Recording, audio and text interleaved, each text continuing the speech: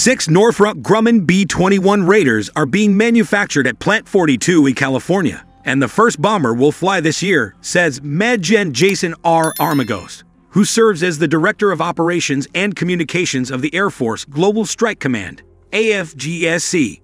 He said rapid progress is made possible by the widespread use of digital engineering.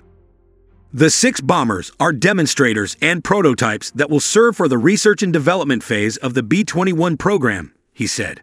The B-21 Raider and the GBSD, Ground-Based Strategic Deterrent, New Intercontinental Nuclear Missile Development Program, are among the most important U.S. Air Force, USAF, projects. The B-21 Raider and Rapid Building Technologies. The Raider is a strategic weapons system that will allow the U.S. military to maintain its influence worldwide.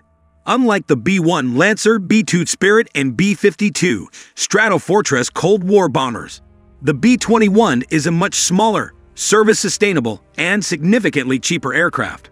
The B-21 will replace, in particular, the B-1 and B-2. The B-21 bomber will enter service in 2026 and 2027. However, it is unclear whether it means entering the USAF fleet or achieving operational capabilities.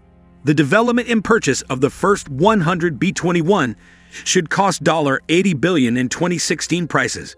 There is talk of the need to purchase at least 145 B-21s. The protection of the B-21 on its missions will be provided by the developed American fighter of the 6th generation NGAV, Next Generation Air Dominance, with an extremely long range. The B-21 is moving into the future and will become our penetration tool to reach restricted areas. A 2/AD. It will be a dual-purpose aircraft for conventional and nuclear strikes, said Armagost. 6 aircraft are now being built. The rollout will take place this year. I am not entitled to state the probable date, but then the first flight will follow quickly, he said. Armagost emphasized the importance of digital engineering in the development of the B-21. It is basically a transfer of development and testing to the digital environment. This can greatly simplify real-world testing, then solving the problems found, and again testing. Testing is one of the longest and most expensive phases of any weapon system development.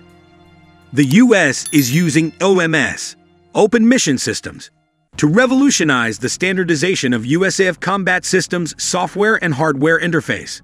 OMS enables various manufacturers' latest hardware and software to be integrated without complicated rebuilding and testing. Digital engineering is probably already used in all new Air Force projects, like the T-7 Red Hawk or F-15EX Eagle training aircraft.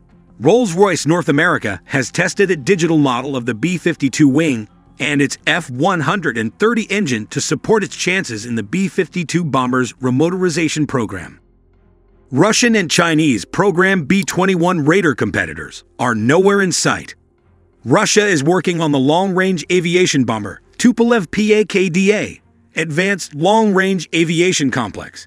As per the latest announcement, the Kazan Aviation Plant is working simultaneously on the Tu-160 and Tupolev PAK projects.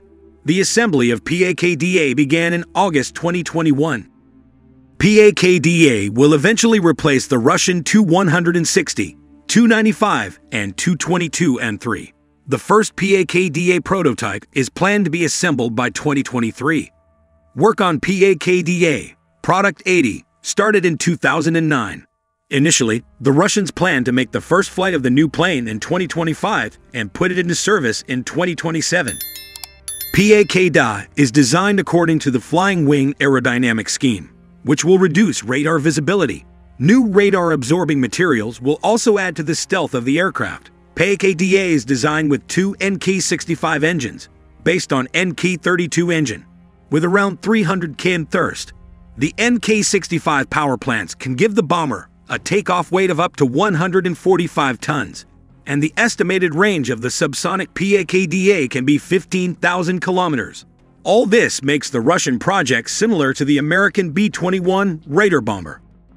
The China North Industries Group magazine, China's state-owned defense corporation, published a computer-generated image of a Xian H-20 stealth bomber, Xian H-20, on the cover of its June 2021 issue.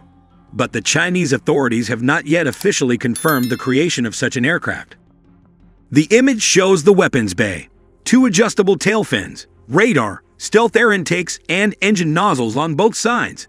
The flying wing layout is strikingly similar to the American B-2 Spirit bomber, which forms the backbone of American long-range strategic aviation with nuclear weapons. The H-20, if built, will eventually replace the Xian H-6 bomber from the 1950s, which China has consistently upgraded over decades. Presumably, the new generation Chinese bomber will be able to fly 8,000 kilometers without refueling, allowing it to reach the second Pacific island chain of Japan, Guam, and the American Mariana Islands after takeoff from the Chinese mainland. The bomber is expected to be equipped with nuclear and conventional cruise missiles. Flights at supersonic speeds are not expected. In November 2021, in a commercial for the Chinese Air Force, footage of a previously unknown aircraft was released. This was probably a model of the H-20 bomber. The model has a unique aerodynamic design without fins or vertical stabilizing surfaces. The wings appear to be integrated into the rear fuselage, giving the aircraft a hybrid airfoil design close to a flying wing. Due to its shape, the aircraft cannot have high maneuverability, so it is more of a bomber than a fighter. The footage does not show a cutout for the cockpit, so it is not known whether it will be unmanned or manned.